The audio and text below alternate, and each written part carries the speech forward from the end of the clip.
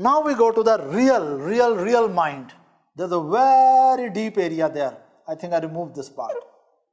Below the conscious layer and preconscious layer, there's a dark area. Because there is some information here, you cannot bring it here. For example, I ask you a question. When you were about 6 months old, there must have been a time when you were tiny, 6 months old, and you were crying, you were very hungry. Do you remember there was one Friday and you were very small, 6 month old baby, and you were very hungry and you were crying and your mother did not attend you immediately? Do you remember that? No. Okay. Then you remember another Sunday when you were about 8 months old and you were very hungry and your mother immediately started breastfeeding you? You don't remember? He is telling a lie. Actually, his conscious and preconscious mind does not remember. This deeper layer of the mind remembers everything. Every experience which happens in your life, right? Every feeling you have and every fantasy you have, that is present in your unconscious mind, the deepest layer.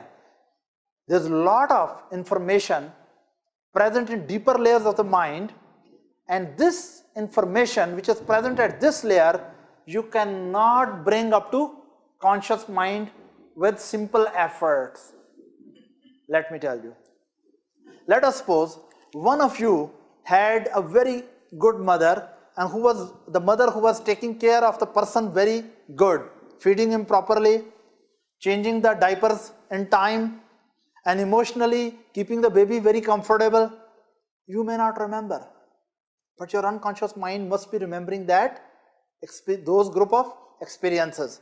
And because when you were just 1 year old, and if your primary caretaker or mother was very good to you, and she was giving good care to you, at that very time your whole world was only your primary caretaker. At that very time, your whole world was just your mother.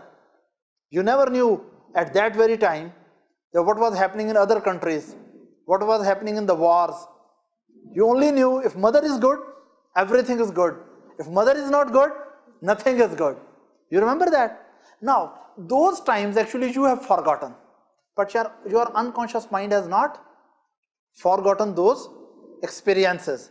Now, if you were treated very well during your first year of life, you have been treated very well, it means that those experiences which are present over here, they are not forgotten and they are still driving your behavior.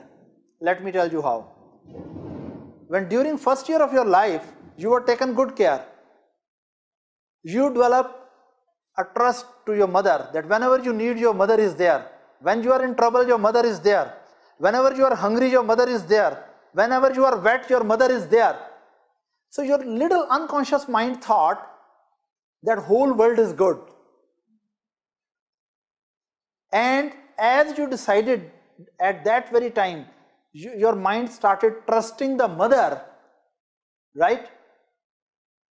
That those group of experiences are still in unconscious mind, and now you are still carrying those experiences with you. And now if you need to trust someone, those experiences will help you to make decision that you should trust or you should not trust. There are other people who are unfortunately in their first year of life not treated well. And at that very time, when they were not treated well, they thought mother is not predictable. Mother is not trustworthy. And their unconscious mind with those negative experiences is so strong that today, when they are going to make a deal, their unconscious mind is telling them not to trust. Now you may be thinking, how our mind can be so full that project the experiences of first year of life and mother experiences to the rest of the world? Answer is that your unconscious mind does not think in a logical fashion. Your unconscious mind does not think in a logical fashion. This is number one reality. Number two, logical thinking is conscious mind. Unconscious mind does not think in a logical fashion. Then there is another special thing about unconscious mind. Unconscious mind does not have a concept of past, present and future. When you are sitting here, you can think about that these are the experiences of my present life. You may think there are some experiences which happen in the past. You may fantasize something about future. But this all activity is preconscious and conscious mind. The big layer of the mind, the unconscious mind, does not have a concept of past, present and future. Whatever happened in your past, all information which is present here is not considered as past experiences. Unconscious mind keeps them as present. Another trouble with the unconscious mind. Unconscious mind cannot differentiate between fantasy and reality. Unconscious mind cannot differentiate between fantasy and reality. Is that right? Whatever you fantasize for your conscious mind, you know it is not real. But for unconscious mind, it is as real experiences. So what I'm telling you about unconscious mind, it's a big storehouse of information. All of you have unconscious mind with lot of information. All your life, whatever good experiences or bad experiences you have, whatever good feelings you had or bad feelings you had, whatever good fantasies you had or bad fantasies you had, whatever happened in your past, that is buried in your unconscious.